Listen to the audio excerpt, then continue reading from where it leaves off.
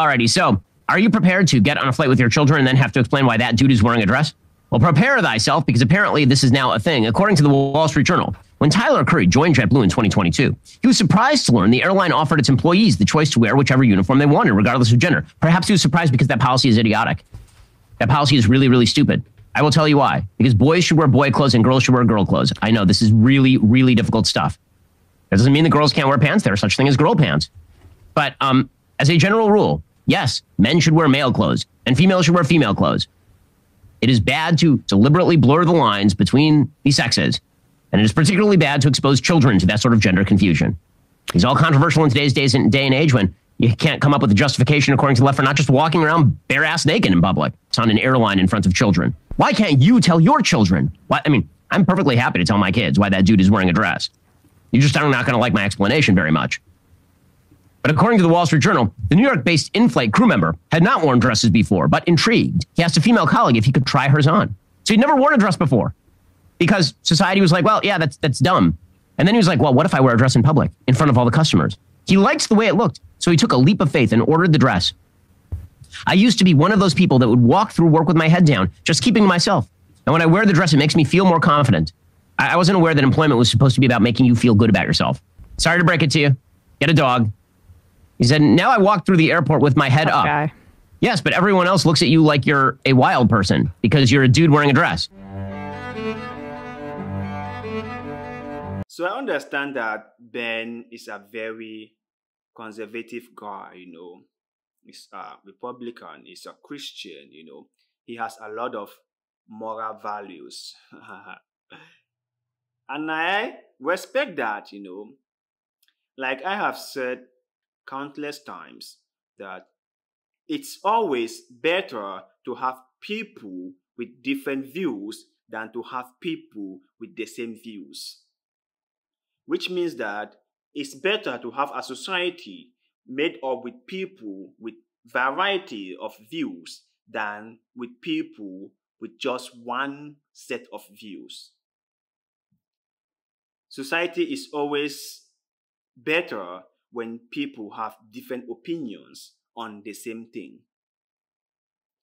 So that is why when I hear Ben Shapiro share his views on things he finds uncomfortable, I respect them. I don't agree with them, but I respect them. And I think as a free person, he has the right to his own opinions and thoughts. But this is what I think. You know, Ben overemphasized that people cross-dressing is going to confuse a lot of kids. And it's going to be a difficult job for parents to explain to their children why certain people are dressed up in certain attire or certain ways. Which I find it so ridiculous, right? Because, you know, there are things that are really difficult to explain to children, right? For example, like, where do people go when they die? Why do people have to die? How did humans came to be? You know, these are very difficult questions to answer. Not actually educating your child on why certain people might like to dress in certain ways. Why certain people might choose to dress differently from others. And sometimes I realize that certain things are given too much attention, which I do believe is not necessary. That's just me personally. I do think that sometimes we humans, we overthink things too much. Like simple things that we should just let them be there, we will overthink them, overplay them in our mind, and we will be there just talking about those things that are not really that important. Ben Shapiro must understand that he has to educate his kids. That is his responsibilities, to educate them. And thinking that others will conform to what he thinks is proper, so that he doesn't have the headache of teaching his children, is just crazy. Because people would never conform to your set of values just so you don't have the headache of teaching your children why other people are dressed in a certain way and others are dressed in a certain way. And talking of people wearing skirt, right? Many tribes or many countries around the world do dress differently. In Africa, we have hundreds of tribes and they all dress differently. And some of them dressed up in skirt. So what are you going to say about that? Will it be wrong to dress in skirt because it's the traditional wear of a certain tribe in Africa? So how do you plan on explaining that to your children? Will they get confused if they saw it? And if they do, what are you going to say to them? How are you going to educate them?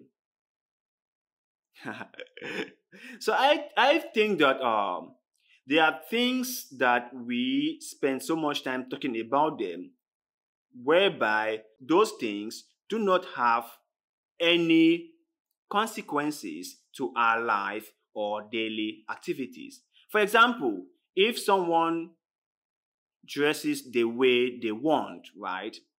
How does that affect us? How does that affect us? We are still going to be who we are. We are still going to be doing what we want to do. Now, we might just have to explain to our children why they are dressing the way they want to dress or the way they are dressing, which is going to be something very simple, like he likes to dress like that, or she likes to dress like that, or she feels comfortable dressing like that. And in a free society, people have the right to do what they find pleasing to them. Case closed. Simple explanation. And your child will understand that as a free society, people have the right to do what they like to do. Simple. So I think that Ben Shapiro should calm down a little, right? And be ready to explain to his children when the time comes why certain people dress up the way they do. But you guys out there, do you think that Ben Shapiro's worries over the way people are dressed up is warranted, is necessary? Does he really have a genuine concern on the way people dress up? Let us know in the comment section below, because like always, we love hearing what you have to say. And please do not forget to like this video, share this video, follow our Facebook page, and most importantly, subscribe to this YouTube channel. Thank you very much for doing just that. And like always, see you in the next one.